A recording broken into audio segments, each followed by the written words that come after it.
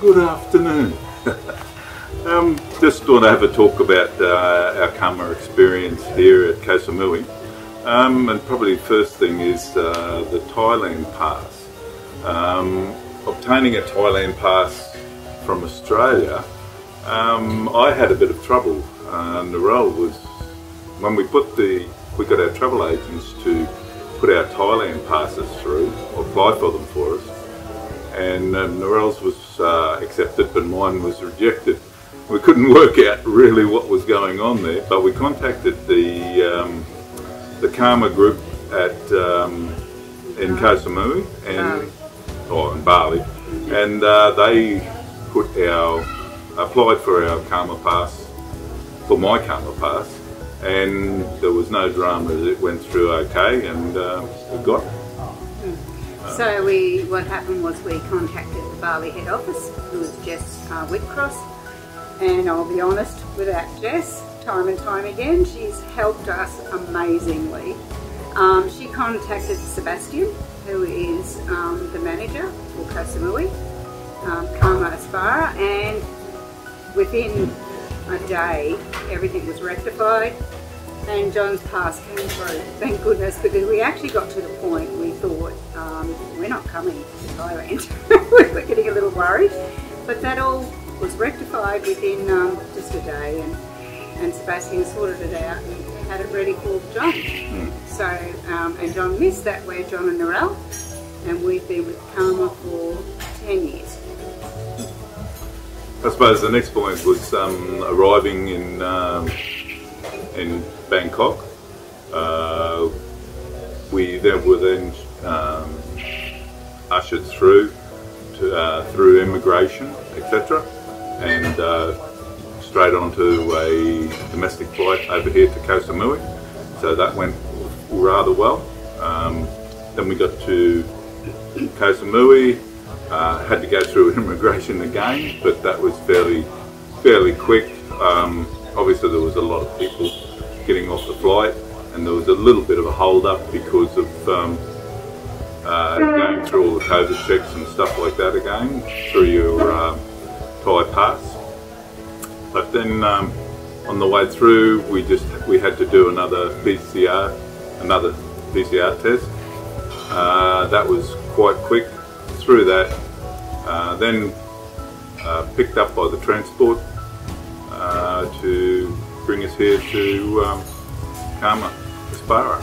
So one of the things that John actually missed was we had to have a PCR in Australia before we could even get on a flight. So if you're an Australian coming to Thailand, just be prepared that at the moment the Australian government still requires you to have a PCR test 72 hours before you get on a flight. And when we got to Bangkok, it was actually so amazing. They had little ladies standing everywhere with a sign saying Koh Samui, didn't they? Like, we didn't have to think about it because we had actually discussed it before we got off the flight and went, how are we going to do this? And we walked out the gate and here's a lady standing there with a sign ready and waiting for us. So that made life so much easier. I will admit we weren't quite prepared for when we arrived here at Koh Samui. We didn't realise that we were going to get another test until we got a little bit out of immigration.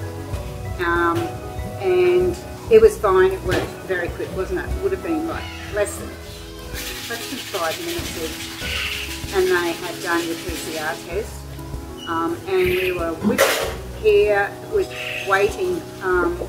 the team waiting for us at the doorstep, and we were the only ones when we arrived, and now it's filling up beautifully. So since we've arrived, our room is amazing. We have just been quite blown away with the size of the room that we have. We have a 2-bedroom unit, so we've been feel very spoiled. I'm very happy with that.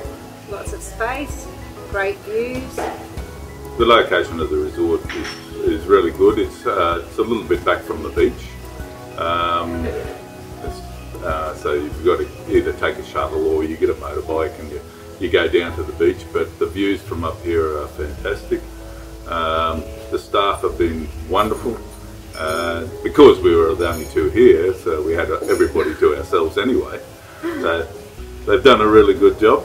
The weather since we've been here, the first day I think it was okay. The rest of it there was about 3-4 days of rain, but in between all the storms and the showers and stuff like that, we've been able to get out, travel around, and the guys here have been shuttling us around wherever we want to go. So once again, they've been really good, taking us wherever we want to go to.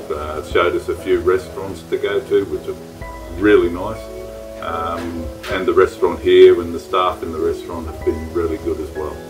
And you can see that Koh Samui, like so many other countries, have done it quite difficultly during COVID, but like Thailand does time and time again, they're back to it and they are resourceful and they just look at something head on and go for it. So coming to Thailand is one of the best decisions that we could have made for our first travelling trip outside of Australia.